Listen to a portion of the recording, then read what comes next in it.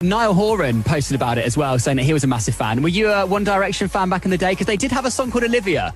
Were you one of those people who were like, this is about me? Oh my gosh. I actually was the hugest One Direction fan when I was younger. This is sort of embarrassing, but I'm going to tell you anyway. Yes, please do. I used to write One Direction fan fiction when I was in middle school. Just the cheesy, oh, Harry, proposes to you and, asks you to, be his wife.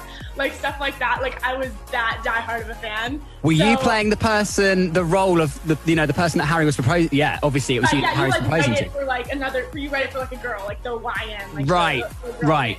And so I was the biggest One Direction fan, so the fact that he reached out to me was amazing. We've actually been texting and he's giving me advice on all of the craziness of the music industry, so it's been really amazing. Officially the UK's biggest chart show. The official Big Top 40.